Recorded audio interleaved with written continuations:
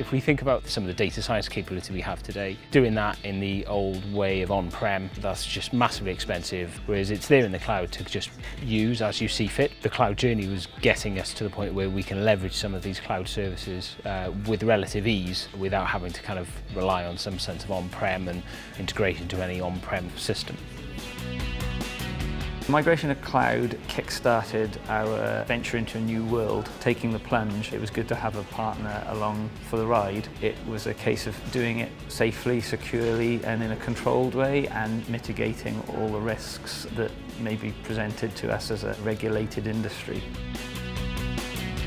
We sort of got to a point where we knew the reasons for wanting to go to the cloud, and in particular why we wanted to go into Azure. What we weren't completely clear on was how to go about that. Rackspace applied some ways of working and were always available with regular interaction points to make sure that we were all on the same page and that we were working to the same cadences, which allowed us to make sure that we didn't miss anything.